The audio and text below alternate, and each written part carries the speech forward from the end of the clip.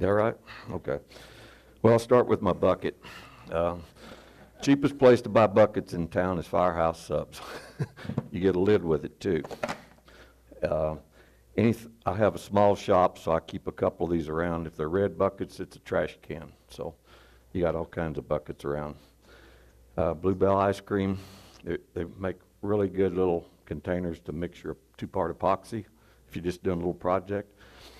And every now and then you got to go out and eat a little Bluebell just to have an extra lid. So that's a benefit.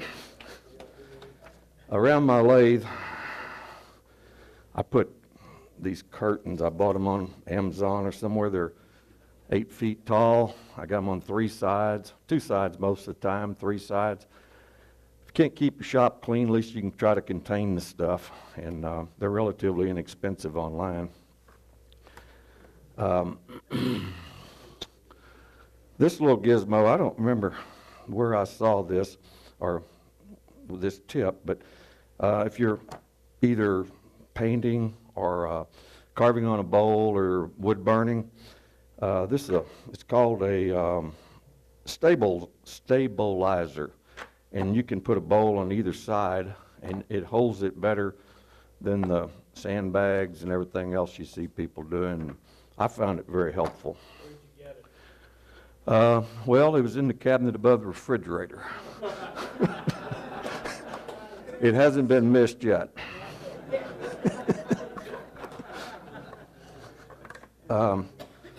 So I took a class at the Trinity River, and we were blowing.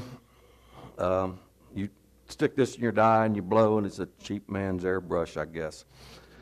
And you got to get right down in there, and then it kind of, you don't know what you're doing. So I got some tubing, and you can do pretty much the same thing, but not have to be right there in the face. So that worked out pretty good. All mine are quick, and they're atomizer, I believe is how you say that word. I got them at, yeah, they were at, what, $6, I believe. For my finished work, I always start everything with sanding sealer. And I think I got this at Woodcraft or Rockler somewhere, and you shake it. You can turn it and shake it up. Then I just put a little bit on a cloth or whatever. I've got it handy all the time. It doesn't dry up. When the can's empty, you just throw it away and put another one on it. So, where do you buy that at? I think I got it at Rockler or Woodcraft. You just pull this little gizmo, and so it works pretty well. I got some stuff I'm not going to show because we're running kind of long. Last time I was here, I was telling you all a cheap place to get containers for small, when you mix in paint or dye or something. I got accused of going dumpster diving. Well, I brought it in a package this time. This is a urine sample container. And you can buy them real cheap on, I think it's American Science and Surplus or something. They're like 20 cents each. Not when they come in the package. So I brought, that's up to you. When you're on a drill press or something and you're drilling an irregular surface of some sort, I find that these cornhole bags, you can buy a dozen of them for $10 or something. You can kind of prop them up. You can use them for different props when you're doing different things. And I don't know, they're not very expensive, but they're real helpful for something like that. Saw a demo the other night. I think I've shown this before, but I saw a demo the other night, and it's kind of awkward, but this is a caliper, I guess. I make one of every size. You do 3 holes in a piece of plywood, cut it in half. You got 2 sets. This one's 1 7/8, and I have a whole set from 1/2 inch to big as Forstner bits would go, I believe. For sanding, well, like if you're doing a table leg or something and you're just sizing and you have standard size, you can use your calipers if you want, but you know, or just whatever. I mean, I use them a lot of times. Not every day, but occasionally.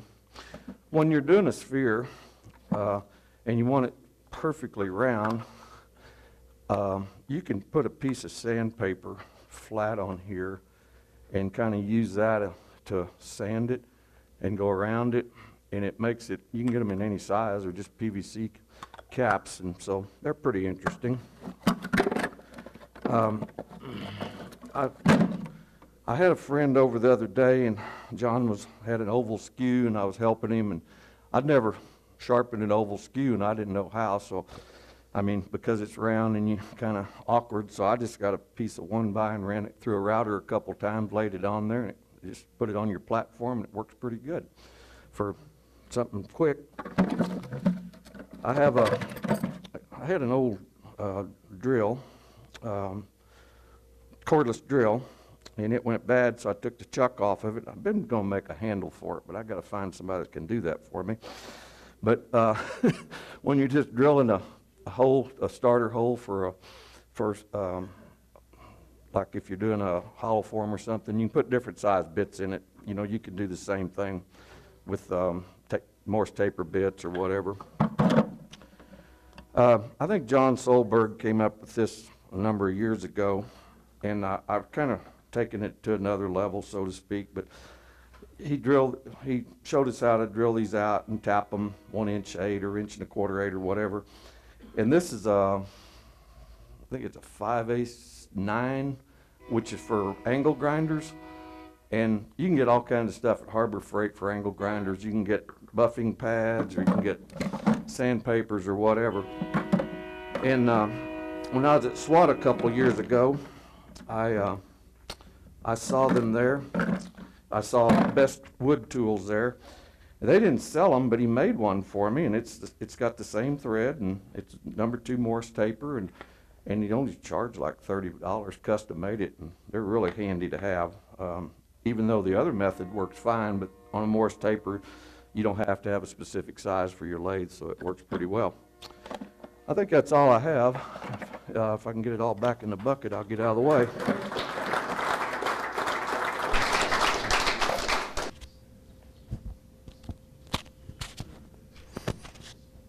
Okay, can you hear me? How many of y'all do some deep hollowing? And if you're like me, it's getting a little harder to see all the time. Need more and more light. Well, I've come up with an inexpensive way to get a little more light. And what this is what's called a COB LED. COB stands for Component on Board. And it's the latest LED type situation. And I've made 2 or 3 of them. And can you zoom in a little bit here? Okay. This is probably the brightest one. This is a LED board that has all the LEDs are built into the board. They're not discrete lights. And it puts out a lot of light, and it gets pretty warm. So I've got a heat sink on the back, and I've gone in and counterboard for a magnet, and that is set at 15 degrees. And the reason is, most of your tool rests have about a 15-degree slope.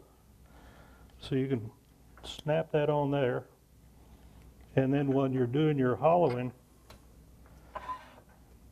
imagine your chuck here and your bowl, whatever you're doing, you can see inside it.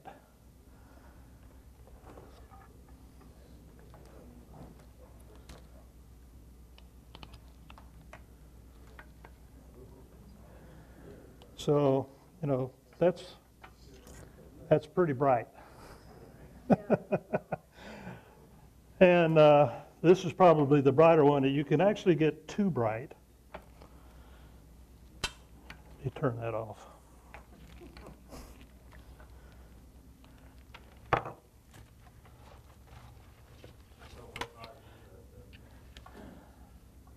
That's one that's used in the automotive world as a light on your dome light replacement. This is the one I like right here. It's not quite as bright, a little more distributed. And again, got roughly a 15-degree wedge, aluminum wedge in here, and then it's held on with 2 magnets. And at 15 degrees, instead of angling the light down, it keeps it horizontal. Now these things are expensive. You can buy the lamps themselves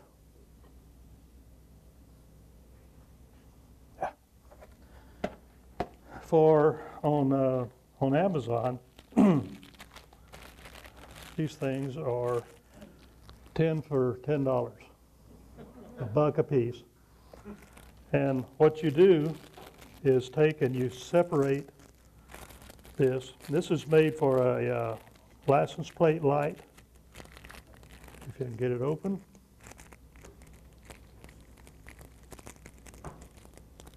It's got a what's called a T10 base, T10.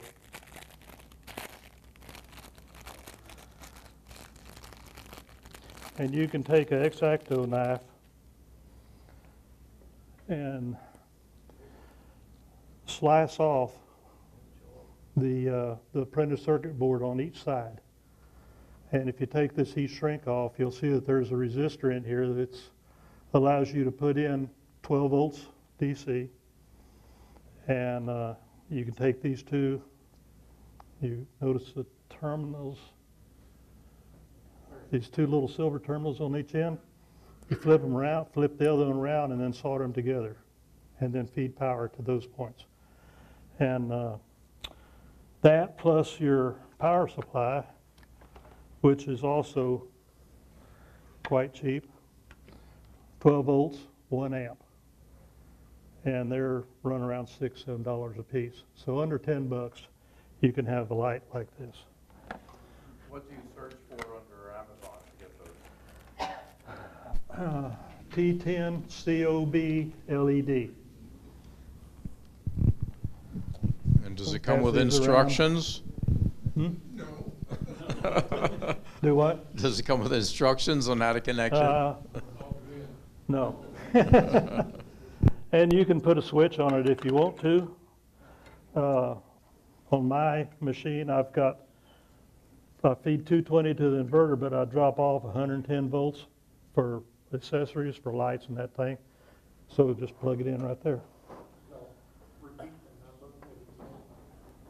T10 COB stands for component on board LED light emitting diode. The other thing is, a few years ago, I'm sure all of you have, most all of you anyway, have either seen or had a class with Eli Azavera from Israel. He uses and I forgot to bring it, but he uses a support system for finials that uses a little cup in your tailstock, 4 nails, and you wrap a string around the 4 nails, and it holds the loose end of your finial, keep it from vibrating. You want one, please? Yeah, let me see yours. Only thing is, That's the first one that I made. this is And mine. that one's made on a 3D printer. 3D printer, right? Okay, this is basically essentially what I've got. Mine's a little larger than this one, but not quite as big as this one. But this goes in your tailstock. Your finial comes through here, and then your strings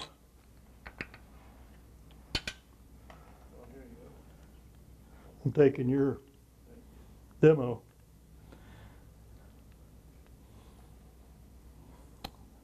Your strings then, assuming your finial's sticking inside here, your strings wrap around the finial like that and holds it in place. And it does a real good job. But I'm always wanted to try something else. So if you take a number 2 Morris paper arbor, put it in your headstock, and you drill it out to just under 3/8 of an inch. And then you get all the way through. All the way through. And then if you have it's really, really handy to have a 3/8 inch reamer. And you can ream it out about 1/4 inch deep. Then then you put a bearing in, which has a little flange on it. This is 3/8 OD, 1/4 inch ID bearing. I don't know if you can see it, it's pretty small. If you're lucky enough, you can just lightly press that bearing in place. If not, if your hole's too big, then you got to put a little bit of sealant around it, Loctite, to hold the bearing in place. Just don't get it on the bearings. And then I took a little piece of your high density your high molecular weight plastic, and made a little insert that goes in that 1/4 inch bearing, and it has a slight cup in it, and you can stick that in your tailstock, stick the tip of your finial in here, and use that to hold your finial. It's very, very, very low friction, so you just touch it, and it keeps you from, if you have a very small finial, keeps from twisting it off. If you tried it on something like this, there's enough force in here, enough drag to twist off your finial. All right, any questions? I'm going to pass this around. Thank you, Glenn.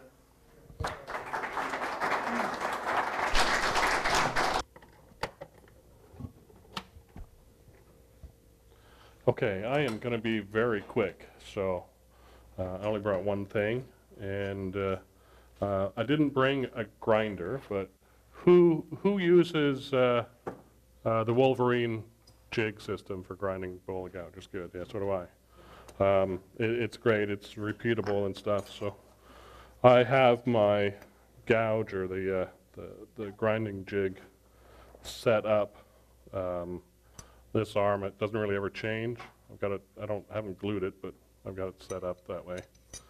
So I have, you want to set your depth of this thing, how it goes, and then you want to set how far the arm wants to go.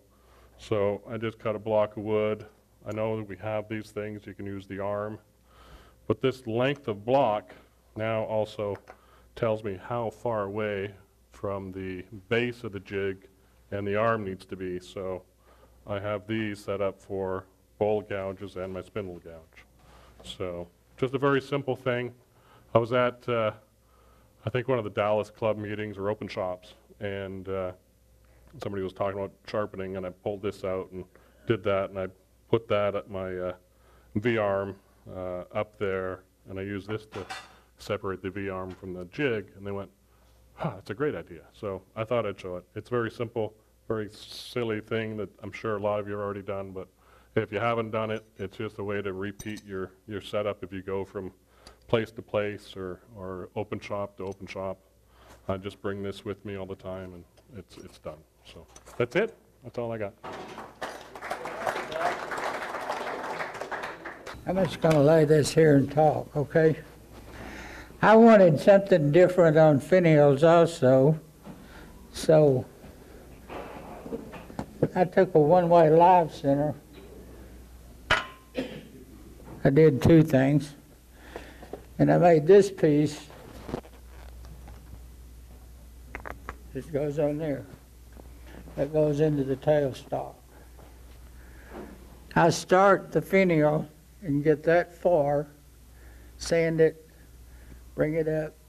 The slightest amount of pressure will cause that to turn. And you've got a solid hold on the end of that finial. From there, you can take it out as long as you want to take it. This one is 6 inches. I've made them as long as 12. And there is absolutely no vibration in the finial at all.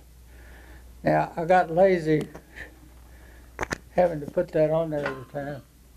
And I had a live center that I wasn't using.